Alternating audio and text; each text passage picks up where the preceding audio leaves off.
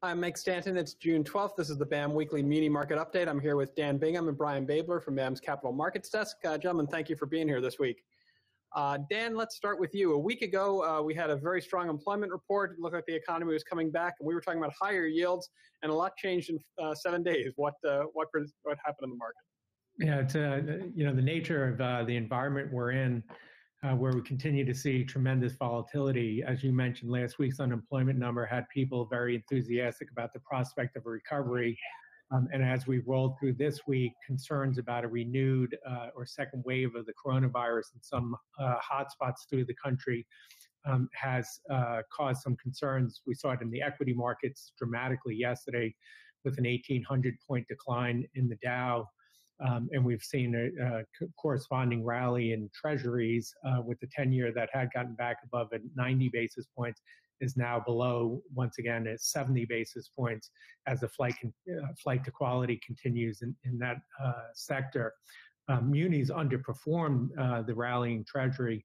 I think partly we have seen a pretty strong muni environment. We've seen tremendous inflows, again, 2.3 billion of inflows this week. So Munis has seen a pretty stable, pretty strong environment, but just not performing to the level that we saw in the treasury market this week.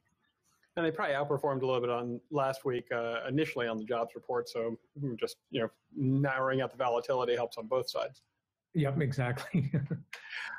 Brian, how did that translate into the new issue market this week?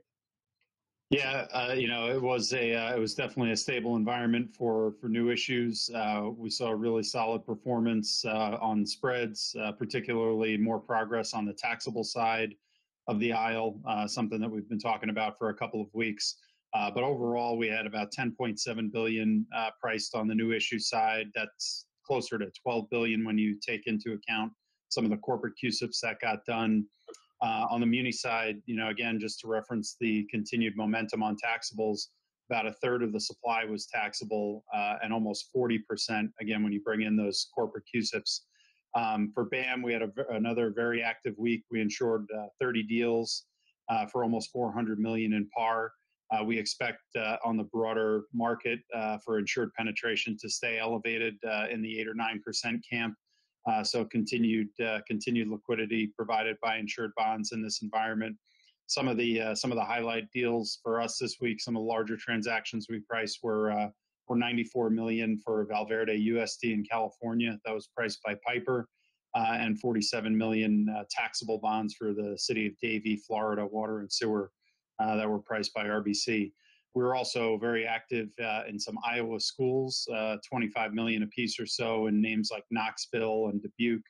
And then, our activity was pretty well diversified across the country from a geographic standpoint. Our heaviest volumes were in California, followed by Florida, Pennsylvania, and then Alabama and Texas. But away from that, we had deals in Illinois, Wisconsin, Michigan, New York. So things were spread out all over the country.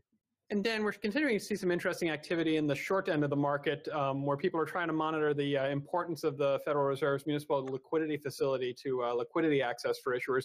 What did we learn this week? Sure. Last week, Illinois was the first to borrow from the MLF at rates in around the 380. Interestingly, this week, New York Durham Pitt issued over $3 billion in a market-based transaction where they had initially gone into the market at 65 basis points, was priced at 55 basis points for 9-month cash flow borrowing, well below what the equivalent numbers would be for if they were to access the MLF. So it's just an interesting point as far as where the market levels are and where the MLF pricing would be for select issuers. Looking ahead to next week, I think calendar's a little less active. Some of the maybe a little more concentrated to some of the bigger deals next week. What are you anticipating?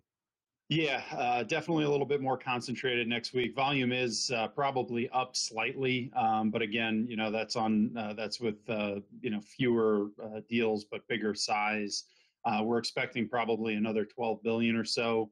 That may be even higher than that. There's a couple when you take into account some corporate CUSIPs that are scheduled to go. But probably again somewhere in that neighborhood of between 11 and 13 billion or so that's scheduled to price. For BAM, we've got another active week. We'll be again in at least in the neighborhood of 250 million or so. Some of the bigger deals that are scheduled to sell with BAM Insurance next week are 100 million for Hot Springs, Arkansas. That's being priced by Stevens. And then about another 25 million for Eureka City Schools in California being priced by Stifel. And that Hot Springs transaction is the second half. They were in the market about 2 weeks ago with wastewater bonds. These are water bonds. And we have a BAM Credit Insights video that talks about both of those credits. They're a little bit different, so it's worth the time to learn from Alexis Plattis more about that transaction. It's available on our website. Thanks, gentlemen, for taking the time today, and we'll talk to you next week.